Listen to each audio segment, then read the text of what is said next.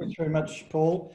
Your peer has been with us here in the faculty in the architecture discipline for a little over a year and a half now. We were really delighted when we were able to attract her here for the next phase in her career, because she's a real leader and a facilitator and supporter around key themes of sustainability, contributing to fragile societies, and contributing to UN Sustainable Development Goals around sustainability, which is a real theme for our architecture school, and it's a point of distinction for our architecture school here. So she's a wonderful support and leader around that. I know you've already had a chance to read her biography, but I don't think an introduction is complete without someone mentioning it before the meeting. And so you will have read. She's an architectural theorist, researcher, and creative practitioner, which is quite broad actually. So she's contributed in many ways in her career so far. Her research projects have investigated the significance of mutual relationships between digital technologies, emergence, ethics, and innovation in architecture. She's been involved in projects funded through the Australian Research Council, which is all about research projects, the Office of Learning and Teaching, which is about supporting undergraduate and postgraduate education, and the Social Sciences and Humanities Research Council of Canada, all of which have employed creative practice research as a mode of investigation. She has her creative research practice herself called Onomatopoeia and leads the Cross-Institutional Effective Environments Laboratory. Her creative work and writing have been published widely in international contexts, including 2 edited books, the titles of which you can read in her biography there. So I'll stop there, because with that biography read out, I'm sure you're very keen now to hear her talk. Welcome, Pia. We're all looking forward to your talk. Take it away.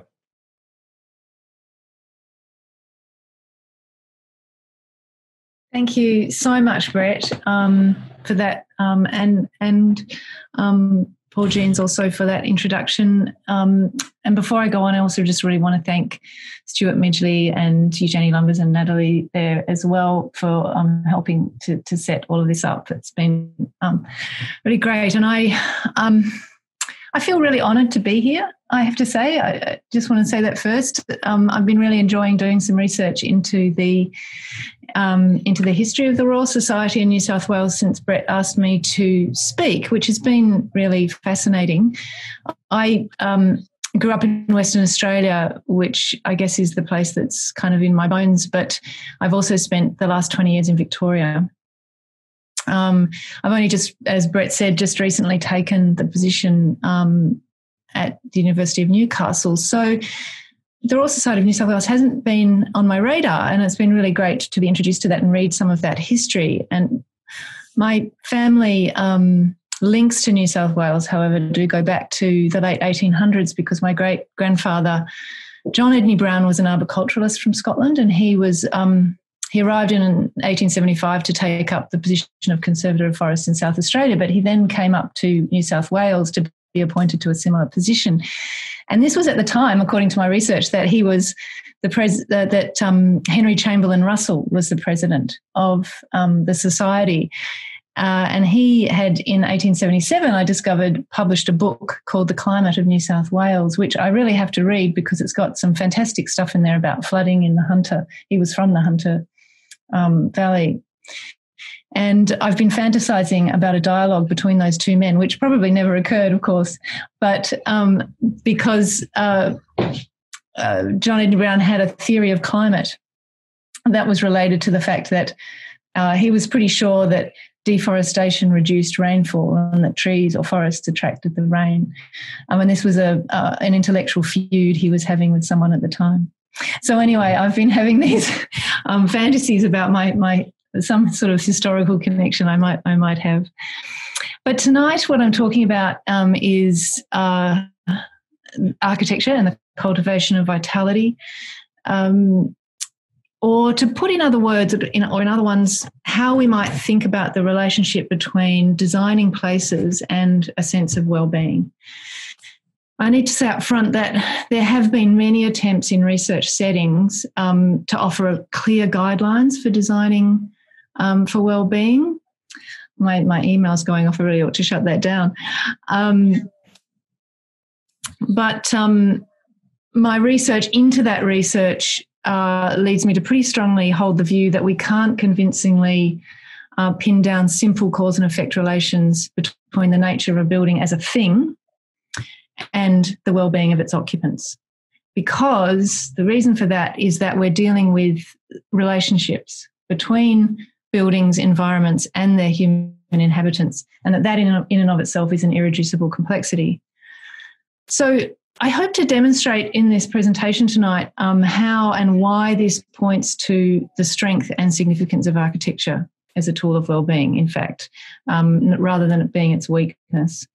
And if we can find new ways to approach that complexity.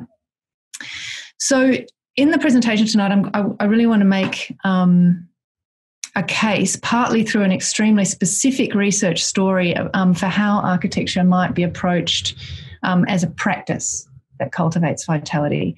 And that practice isn't just relevant to architects, it's relevant to all citizens, because it's largely about ways of approaching the built environment and the relationships we cultivate with it.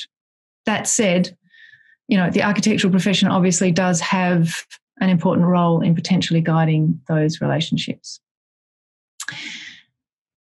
Before I go any further, I want to just for a moment acknowledge country and pay my deep respects to the Pambalong clan of the Awabakal people as traditional custodians of the land on which the University of Newcastle's Callaghan campus stands, where I work.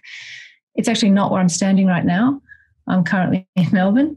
So I want to pay my respects to the Wurundjeri people of the Kulin Nation. In many respects, the research I'm presenting tonight also is my way of paying respects to Indigenous practices of care for country and to Indigenous ontological relationships to the land. So I'm going to bring up my slides now. So I'm beginning here with this slide of an article from Aileen Morton Robinson, who's an Aboriginal woman of the Goempel tribe and a professor of Indigenous research. She's spoken really clearly and beautifully here and elsewhere about the ontological disturbance that's wrought upon Australia's first people by colonisation, and the need for us all to open ourselves up to a much more, if you like, fairly distributed disturbance. And the work I'm presenting tonight does set out to cultivate a related disturbance, one that's aimed at well-being in ways that I'll go on to discuss. But I think it's really important that I make clear that I'm not claiming to hold any deep understanding of Indigenous practices of care for country, because I don't. And I'm not trying to cultivate the same kind of ontological disturbance either.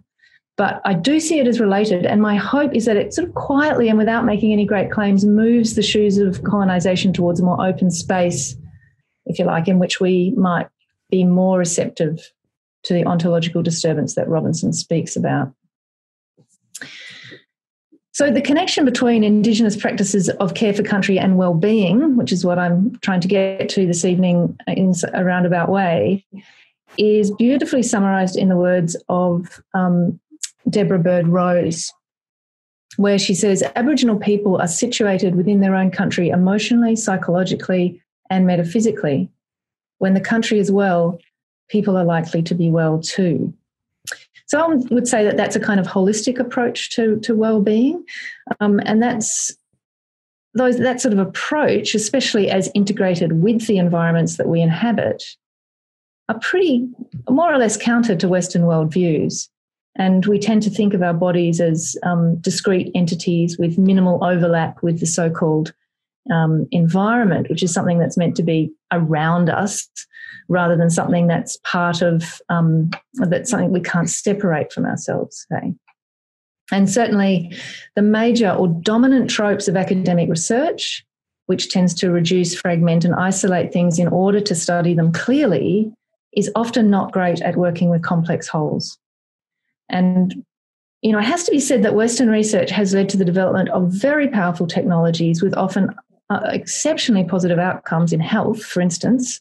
Our capacity to treat and cure many afflictions has never been so advanced. And so I'm not trying to dismiss anything there, but it has to be said that the worldview underpinning these approaches is at the same time creating populations that are sick and depressed and we now know, as science tells us, that climate change is also moving faster and more destructively than we'd anticipated. And I would argue that the worldviews that underpin them have taken us to this place. The ontological is something we need to look at very closely.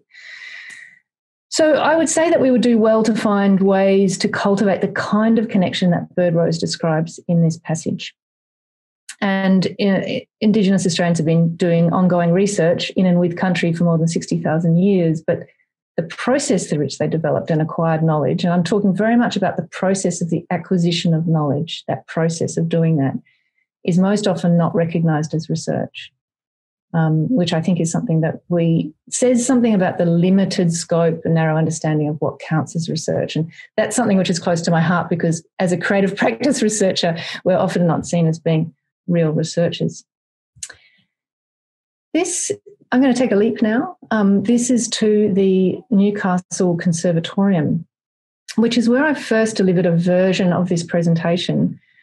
I have to say that it's been really hard doing a version of this presentation for a webinar because when I did the presentation in this building, it was very much about presence and being in that space and also connection with people that were there, and I haven't been able to do that. So I had to modify this whole talk a little bit in the hope that I can convey what I was trying to convey. But I bring up this building because it was the setting, and it is a setting for the delivery of a lecture.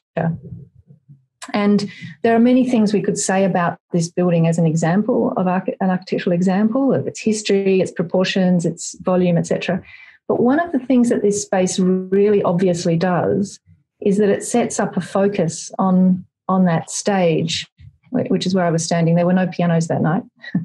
And I want to bring up then this quote from Shakespeare's As You Like It. All the world is stage and all the men and women merely players. So to some extent, we could see this as a model of the way the West constructs the world. Humans on a stage in which human action is the focus and centre of attention. Now, a word for this is anthropocentrism, which, as many of you know, has two definitions: considering human beings as the most significant entity of the universe, and two, interpreting or regarding the world in terms of human values, experience, and benefit. By contrast, to come back to the words of Deborah Birdrose, for Indigenous Australians, there is a profound sense that this world was not created specifically for human beings. Wisdom for humans lies in being aware of the life systems and in behaving responsibly so as to sustain the created world. By contrast, again, the stage as a model of the world isn't meant to be noticed in and of itself. I mean, the stage, the action here is framed and focused by the interior, and there are a whole lot of architectural devices going on here to focus one's attention down onto that stage. But the stage itself as a flat platform is just meant to serve the action of the human, is just by being flat and unobtrusive.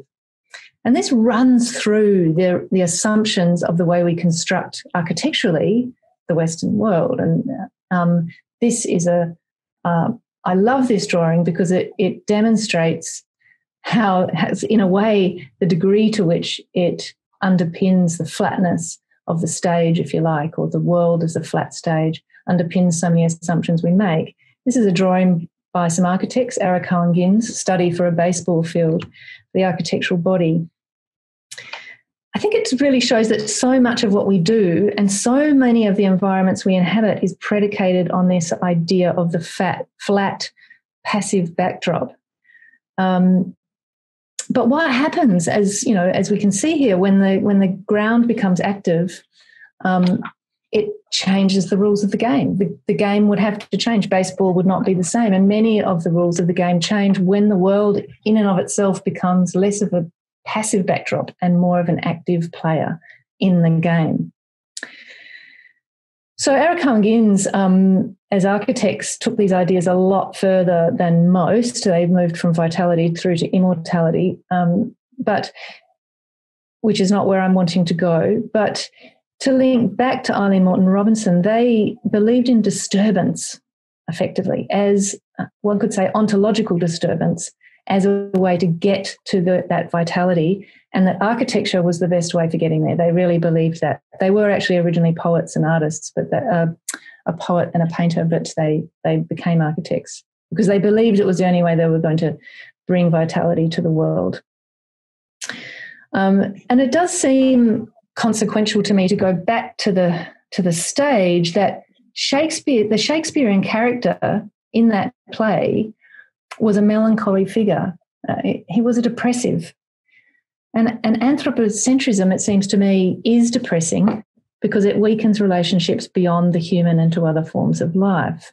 And we caught, I think, in the melancholy of anthropomorphism. And it was a talk about depression that helped clarify for me how to think about vitality as something to aspire to. This is Andrew Solomon, and it's an often quoted phrase from him, actually. The opposite of depression is not happiness, but vitality.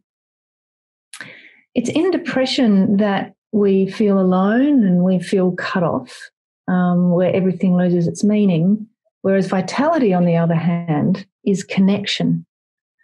And it's connection that is seen to be primarily about social contact with other humans, which is undeniably important, but contact with other living things and, I would say, non-living things has been shown to be beneficial to health and well-being. So, I mean, there's lots of research about built environments with natural light and views of gardens and plants have it shown to be beneficial for the well-being of, for instance, patients in hospitals and office workers.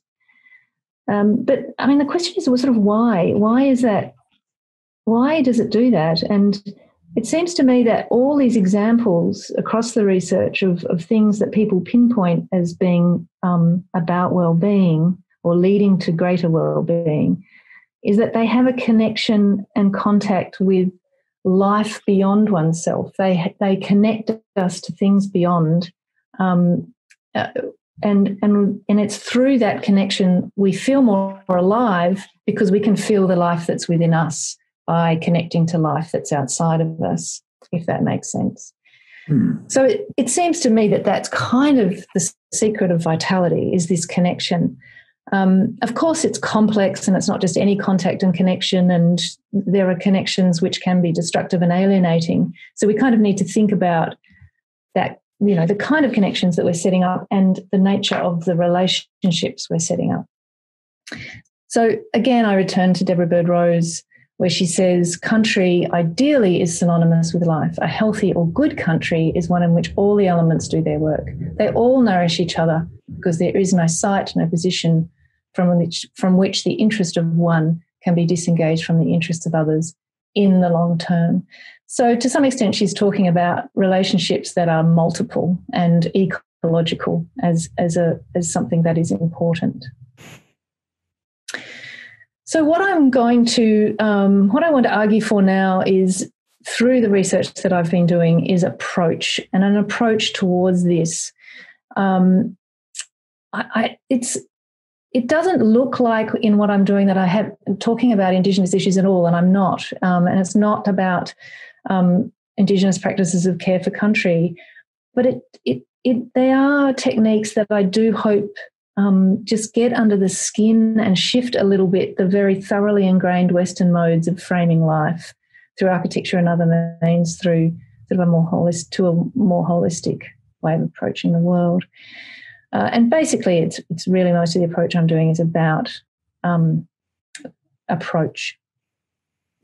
So we mostly live in urban settings. We inhabit buildings the vast majority of our lives, particularly at the moment, and particularly in Melbourne at the moment, we are locked inside pretty much.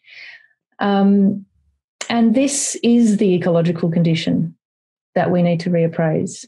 It is the built environment, is that. It frames that. It is an integral part of it in any way, in any case. And if there's one concept that summarises the kinds of relationships that I think do foster and cultivate vitality for absolutely everyone involved and across an ecology, it's care. So I will now move to this example in which I want to try to demonstrate a little bit about how I've approached the ideas that I've just been talking about, and the acts of care and connection, and trying to see life in the world beyond myself and in non-human places. So we don't often think about a building as being alive, and I don't think that they are. Don't get me wrong, I'm not saying that a building is alive in the same way, but I do think that there is life flowing through them, and that life is in the world and beyond us in these ways. So this is a picture of Avery Green, which is the name I gave to this house. This is 2 images from the inside of the house after after I'd finished the project and the renovation and extension had occurred. The way in which the project was framed was through these 3 Janes, or at least these Janes influenced me, and 3 white women, I have to say, called Jane, who shaped my thinking significantly. One, and I'll just read through these quotes, and I think you will all see the connections between these and all the stuff I've been trying to just set up right now. The first is Jane Goodall, and she'd been in the Gombe for a year on her own, completely without human companionship. And she writes, I found myself saying good morning to my little hut on the peak, hello to the stream where I collected my water. So the hut becomes a life, if you like. And Jane Bennett, where she says, who's a philosopher in America, she says, maybe it's worth running the risks associated with anthropomorphizing because it, oddly enough, works against anthropocentrism. A chord is struck between person and thing. So if you're doing something like naming a house and calling it a person, you are anthropomorphizing effectively. And Jane Jacobs, who was a great American woman who upturned a lot of planning, top-down planning in America, and brought in the idea of attention to the street and to the people in the street. And she says, and what is a habitat? It's an intricate, complicated web of interdependencies. 3 Janes, and these Janes have come together for me in what I call the Jane approach, which is essentially what I see as being my research method, the Jane approach, and has led to the research question, can a building be a person? Now, that might sound absurd, and I think to me even for a long time that sounded pretty absurd, but I had a hunch that I had to stay with it because the more I looked into the concept of person, the more I realised that a person is not always human. And it's also pretty notable that many humans were not always considered to be a person, in fact, like slaves, women, children, historically have not had legal personhood. And if we consider this to be abhorrent now, it might be worth reviewing the idea that buildings are generally considered to be property, just like wives used to be. I would also point out that is what I would call the personhood movement has been rising for the last 8 years or so. We have rivers now have been given legal personhood, some mountains, a number of natural features, if you like, have been given rights and responsibility, rights of personhood. So I eventually convinced myself that it wasn't such a big stretch, and that I would approach this project of redoing this house, if you like, through that question, can a house be a person? And that effectively, just asking that question, changed my relationship with that building. So I'm going to give you a little bit of a history of Avery and this house. This is the house in 2007. I lived there for 6 years with my daughter across her primary school years. And that was the condition it was in when I bought the house, and also when throughout the whole time we lived there. The house is a Victorian house, but it's not pure Victorian. It's a mongrel. So you can see the facade there. It used to have a beautiful, stately Victorian facade, and that was ripped down and rebuilt in the 50s. And you can see inside the house that she's, got all of the old Victorian features, the long corridor and the arch and the ornamented ceiling roses and such forth. And these are all, familiar architectural refrains of the Victorian genre. And the setting of the house is you can see that there and her there, and in this big old map. She's located somewhere in here, which sort of tells us about the fact that she's sitting on clay, which becomes important to the story. Early on in the project, I was asked to do a TED talk about the project, and it hadn't begun. And I was also seeking out names at the time. For a while, she was called Eleanor. Little while, Ava Evergreen. But I had to settle on a name at that point. And I'm not going to go into this in nearly as much depth as I could here. But the act of naming was also a technique and a strategy that I found to be very important in forming relationships. But it was during the process of doing this that all sorts of things emerged. So, for instance, as I demolished the kitchen, which was here, what emerged from under the lining of the walls was, on the stud-work, were these pictures of little girls drawn onto the timber.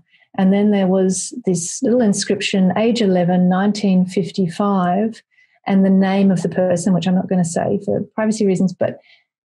And this little ad here is the Bernie board that was on top of this stud work that had come down. So it was a bit of an archaeological dig, and we did, after quite a lot of sleuth work, we did track down this little girl, now a 70-year-old woman, who came to the house just after I finished the project, and as I had a sort of a launching exhibition inside the house, and it was a fairly amazing moment, but for her and for me. But the important thing here is that as I was doing the project,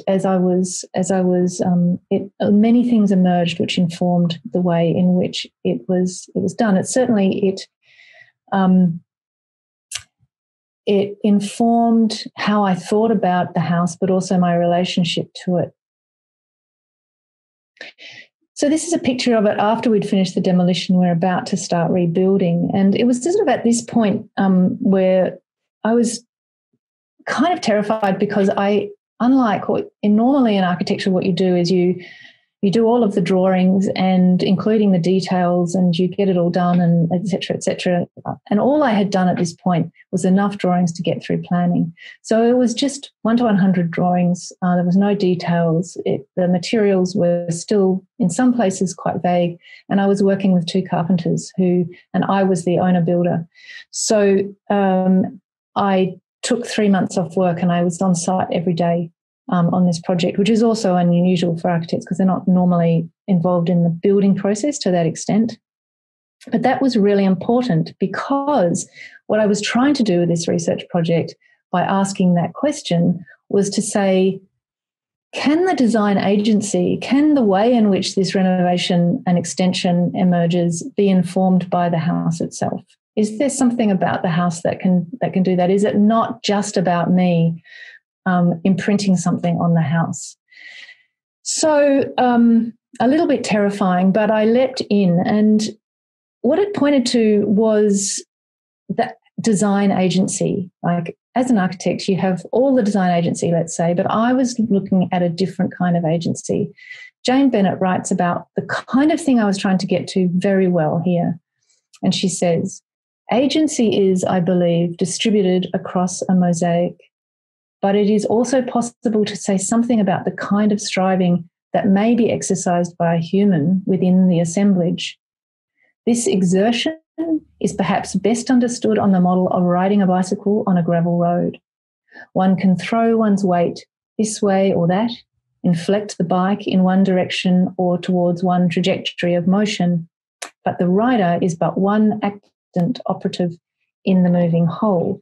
And that's what I felt like. I was riding a bicycle, and I was making all sorts of decisions that, of course, influenced this hugely and was a major part of it. But things were getting thrown up as I went, and I was, as much as I could, trying to fold that into the process. And a lot of this then became, how do you listen to the house? The house can't talk to you. So beyond observation, what can you hear? What sort of things can I pick up? And I honestly felt a lot of the time like I was making it up, to be really honest. But there were plenty of things that also came up, and I'm not even going to be able to get even close to talking to you about all of them, because we will run out of time. It was a very sort of complex project in many ways. But what I thought I would do tonight then, just to give you a sense of what I'm talking about here, is to tell one story. And it's the story of the cracking in the house that led me really to one of the major design decisions, I suppose, that I had not pre-planned, that was definitely not part of those 1 to 100 drawings that the council planning department had approved. And so it's a good example. It's one example of many, in fact, but I think it's probably one of my favourites. So I'm going to read this little story that I wrote about what happened, about the cracking. So in the weeks prior to construction work beginning, I picked up a book called H is for Hawk by Helen MacDonald. MacDonald's relationship with a hawk named Mabel, which was the subject of the book, became sure was like my relationship with the house. H is for hawk, is for house, for various reasons I won't go into. It's an unusual kind of book. It's part historical biography, part nature writing, and part autobiographical memoir. And for various reasons, this book felt like a companion. It helped me to, in a loose manner, to feel the house as a creature, like a hawk with whom my relationship was developing curiously and in a way that would not neatly map onto human-animal relationships. There was one passage in about MacDonald's relationship with Mabel that caught me, where she says, "I love Mabel, but what passes between us is not human.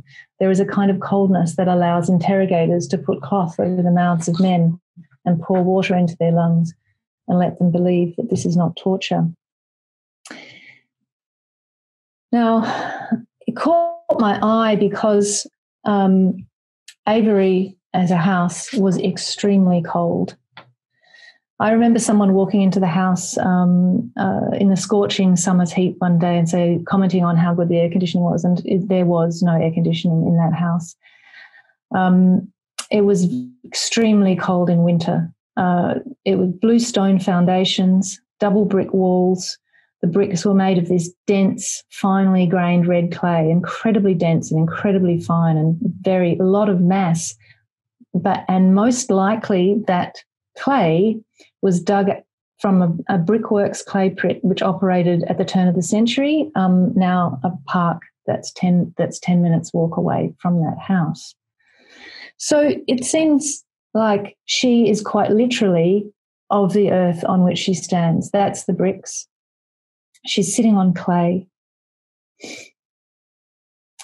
She was 100 years old in form, but she was even older in substance.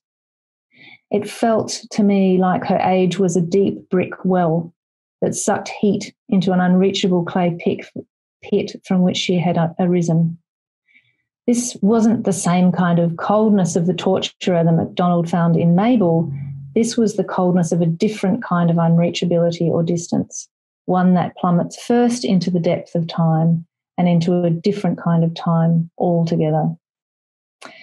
It was certainly in her own time that she was always moving and cracking. The ceilings were landscapes unto themselves, thick lath and plaster that had buckled and swayed, and several sections of it actually fell to the ground when we were in it a couple of times. The ceiling had become this sort of volatile landscape that occasionally erupted. Now, the summary statement from the geologist's soil report, which was done in 2015, states that the volcanic origin and depth of clay indicates a high soil reactivity and seasonal heave potential. So this, at the time, caught my eye, and the ceiling, it occurred to me that the ceilings and its roses and its ceiling roses spoke of these forces that stir deeply in the clay, like these ancient pre-verbal memories erupting to remind the present of the past. The cracks, it seemed to me, called for attention. The Victorian ceiling roses and ornamental cornices sat like dry, crinkling frosting over the registration of deep geological time. Now, through a process of installing a new safe and flat ceiling, the old ceiling rose had to be destroyed, triggering an exploration of how we might replace the lost rose with two new ones, one for each of two parts of the living space. So after this really extended design process involving many dead ends and coupled with a gradually amplifying idea of the ceiling as a form of landscape, because it did feel like a cracking landscape, I sourced a mountain form, and with some assistance, we developed a crater and a mountain. So this took me back to the soil report and the previously curious statement about volcanic origin of the clay. And at the time of receiving the report, I was fixated by the high soil reactivity and seasonal heave potential, because that sounded quite like it was going to be difficult to deal with the footings. But the emergence of the volcano-like crater as part of the design process took me back to that statement and thinking about the volcanic origin of that clay, and that the cracking brick walls, by then mostly plastered over, of course, at that stage sort of opened up in significantly new ways. So these mountainous and volcanic ceiling roses became what I called the over-the-top terrain, where her heave potential, as it was said in the soil report, had flowered into something like this sort of efflorescent deja vu, where this sort of deep past, present and the future all folded into this complex vitality form, I would call it, that was contracting and expanding through geological time, through material behaviour, and through house time. The folding movement linked the present and the past of the soil and the bricks, the cracking of the walls and the ceilings, the new ceiling fixtures, the curiosity and design instincts of myself and my assistants, and the simple physical behaviour and formal representations, amongst other things. And all of this, it seemed to me, all of this seemed to be coming into this sort of complex flowering of personality that the project ended up feeling like it was about. I decided that she was, to ask the question, can she be a person? But I didn't know how to answer that question. But through the process, a personality grew and emerged. And this is a image of the house that I had made up. And I had little bookmarks made, a house of many stories. And you can see here, I've told you one story of these two ceiling roses in that space. But there was a lot, and this down here is the story of the little girl drawing in the walls. And I had a clock made with her name, and there's endless stories. And there was jewellery on her walls through the light in the sun and such forth. And I'm not going to go into any more of them, but they were all things that emerged as part of it, and through which I came to understand the development of her personality as part of the act of transforming her. And that obviously there's another story then about the fact that I needed to sell the house and all of this sort of thing. And, does that make her a slave again? But the it was a story that then actually took me, really resonated when I started to really think about our relationship with the land that we inhabit, the places that we feel connected to, and if there are other ways in which we can form connections with the places we inhabit that might lead to richer and more fruitful ways of being in the world, that I think, as I was trying to argue in the beginning, leads to greater well-being, because we do have that connection to life beyond ourselves. So I might end it there. I think that's enough of me just talking into a screen, and see if there's any questions.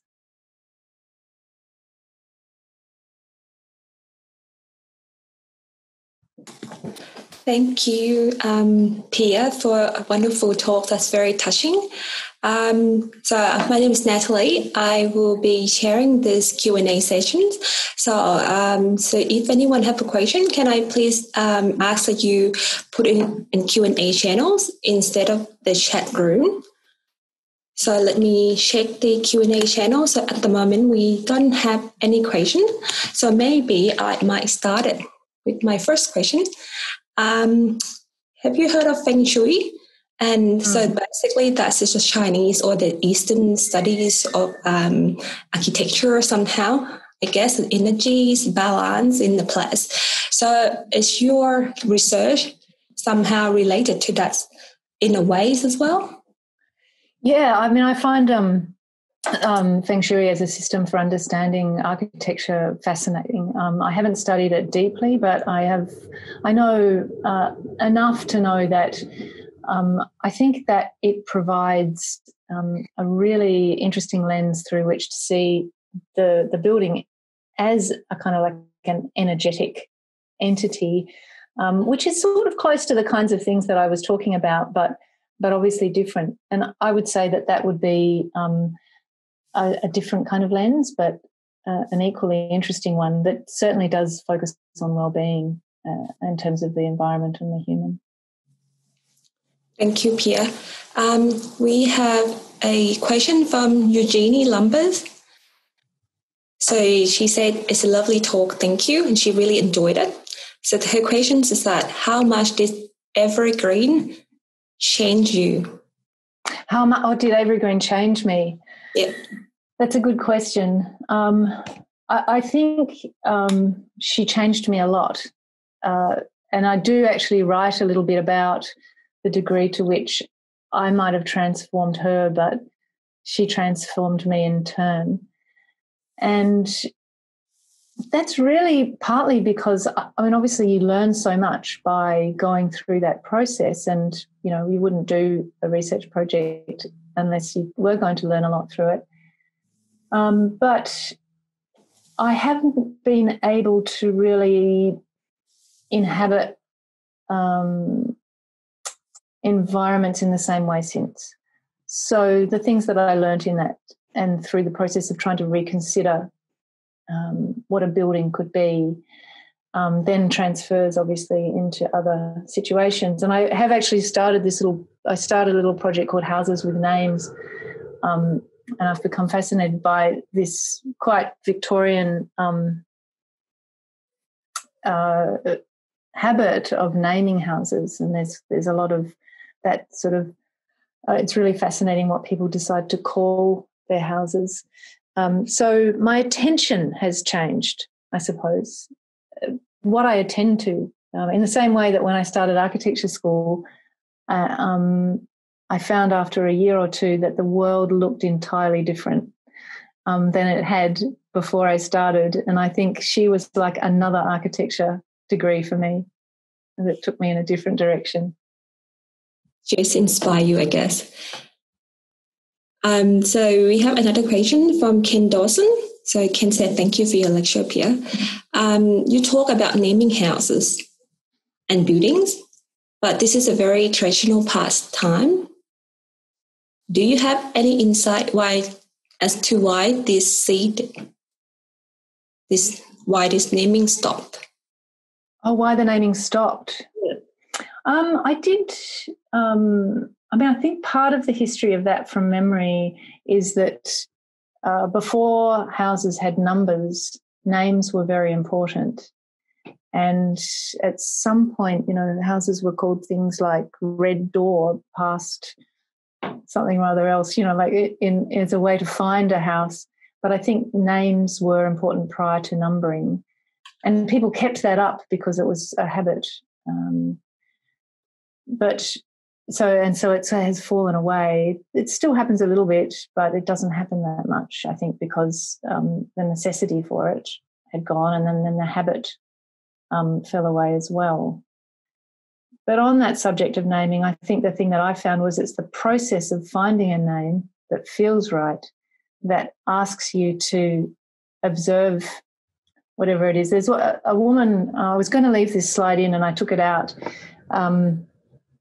a woman called Linda Woodrow, who's a permacultural designer, a gardener essentially, but she writes all this, a lot about how she does her garden and that she names things all the time, because even though she's just all about efficiency and getting as much produce as possible, she will spend enormous amounts of time finding a name for a particular strain of plant or a bed or whatever, because she said the process of finding that name means that she has to observe, and she has to observe closely to work out what's the best and most appropriate way of naming, and that leads to all sorts of insights that she wouldn't get otherwise, that she would miss, because permaculture is all about observation. It's a very important part of that process. So, you know, that's the part of it. And I would really, every time I do talk about this project, I say to people, please try to think of a name for your house or the place where you live, and or other names for the area in which you live, and go through that process of trying to do that. It seems like a silly thing, but it's actually quite powerful. So do you have any more questions? So if not, maybe while we're still waiting for question, I ask one more question. So what about the house that you live now in Newcastle? What's the names of it? The name is Flora Ingle. Ooh. And that's came about in a number of different ways. When I first moved in, my brother and his wife moved in, and we're having this discussion about it for a little while, and they said it's Fleur for some reason. And there's a long story about the history of the name Fleur in my family history, which I won't go into. But I thought, no, it's kind of not quite right. It's because Fleur is the name for a flower, whereas Flora is a name for all flowers, if you like all plants. And she sits up on a hill, and it's like Little House in the Prairie. It was written by Laura, oh God, I'm getting a mental blank, Laura Ingalls Wilder. And so Flora Ingle is like a reference to Little House on the Prairie.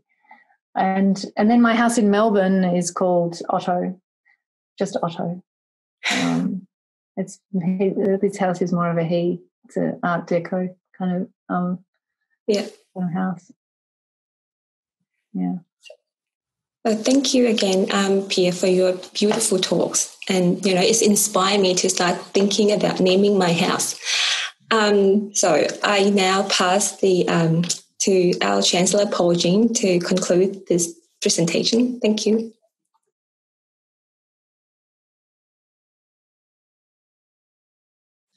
Thanks very much, Natalie. And yeah, thank you. Indeed, it's already been said by some of the questioners and Natalie. It was a very enjoyable and thought-provoking talk. It certainly took a lot of us to places we'd never been, and I'm sure we'll go on thinking about it. So, thank you very much indeed. I hope the audience has enjoyed the talk. And thank you, Stuart, for facilitating the webinar, which is certainly an efficient means of conducting these lectures when we can't be face to face. So, with that, I'd like to thank everybody, encourage once again people to stay in touch with the Hunted Ranch. We look forward to our next occasion when we'll meet. And in the meantime, stay safe. Thank you.